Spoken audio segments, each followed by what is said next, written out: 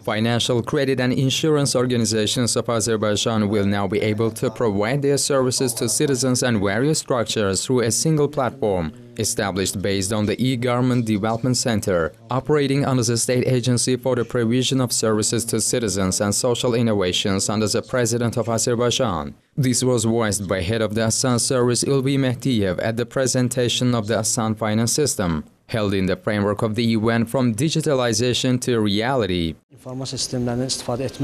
Citizens will also be able to use this information system. For example, they will be able to send documents to a bank in electronic form in order to take a loan. Banks will be able to provide services in electronic format as well. This opens up new opportunities and solves the problem of time wasting.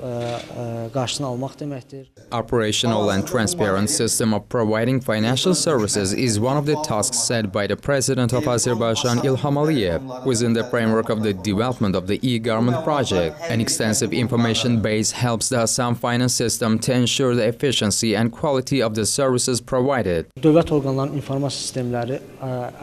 All information available to government agencies is integrated into the e-government system. Certificate of employment ID, real estate information, payment of taxes, all this is available in the ASAN Finance system, and if necessary can be provided to citizens or organizations within the framework of the law. According to Ulvi Mehdiyev, ASAN Finance will work with banks on a contractual basis. The provision of personal financial information to banks and other structures will be coordinated with citizens in order to ensure security.